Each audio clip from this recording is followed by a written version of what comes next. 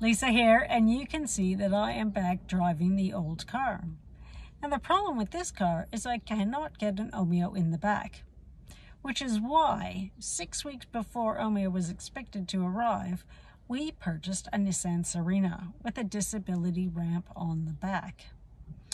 Now, 1 week after the Omeo came, the Nissan Serena's disability ramp decided it was going to very seriously malfunction, in such a way that the last time parts were brought in to fix that particular malfunction, the last time parts were brought into New Zealand was in 2017. They are few and far between, and I do not think it can be repaired. Not in a timely fashion anyway.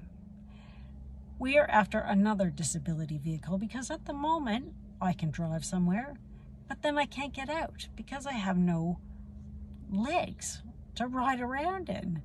I'm still waiting for a wheelchair from Public Health, which could potentially fit in the back of this vehicle, but that could be still halfway through November or maybe closer to Christmas. I don't know.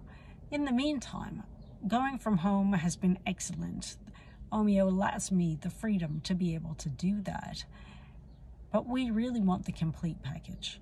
We want to be able to go out in a vehicle with the Omeo, with ourselves, go somewhere, drive, get out, go for a walk.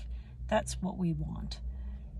If you know anybody that happens to be selling a vehicle with a hoist on the back, not a ramp, a hoist, we'd be really keen to talk to them. Anyway, I'm wishing you an absolutely fantastic day and thanking you for all that you've done for us so far.